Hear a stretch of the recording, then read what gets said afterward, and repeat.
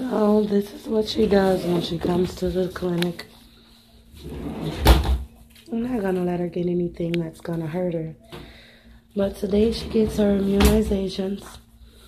And she's a spoiled brat. Therefore, she's a crybaby. So I'll just sit and watch her and make sure she don't get anything that's gonna hurt her. But this is keeping her occupied at least. There's nothing in here but like some Q-tips and things. I won't let her in here, but what a busybody.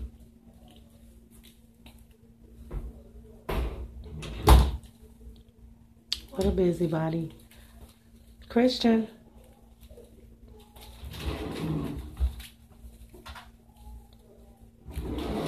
It was actually warm today.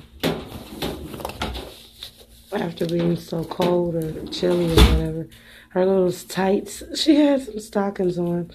But they're gonna give her injections, so I went on and took those off. Today she weighed in at just a little 28 pounds. And she's just a little over 2 feet tall.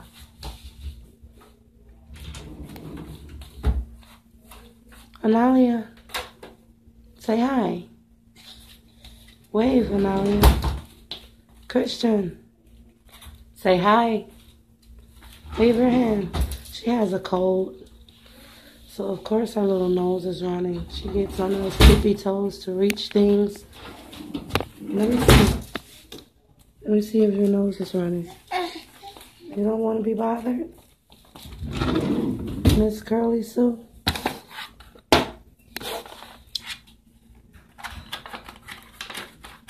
You can't open it, and that's for sure. That's enough of that. Oh yeah, we're at the doctor's office. And today is October the 22nd, 2015. Her appointment was at 2:30. I hope they don't take any longer than that. Then, they need to. I went on to the dentist today because I had a seizure last week, October 16th. That was the day after my dad's birthday. And it was so bad that I fell on my face, bust my nose, bust my lip, and knocked part of my tooth out of my mouth. And I don't see me looking, but I have this on my mouth because I'm so embarrassed since my tooth is missing in the front.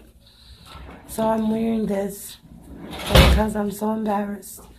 But I have an appointment for Thursday, this coming Thursday, to get a root canal and a crown. And it's going to cost me every bit of $1,100. So yeah, I'm going to take care of that. And my tooth's knocked out from the seizure. I fell so hard. Bust my nose, my lip, my front tooth is half of it's off. This has been terrible for me. This is the first time I ever even had a seizure before. So of course it was so unexpected. So I guess I have to really be careful when I get those headaches, because it could be something far more than just a headache. Because before I got the headache, before the seizure, I just had a bad headache. Next thing you know, I was laying on the floor shaking. So I have to, hey, that's enough. I have to take better care of myself. Here, come on, get out. I'm tired of it. Come on out of here. Stop it. Here, look, the door is open. Yeah, she said door.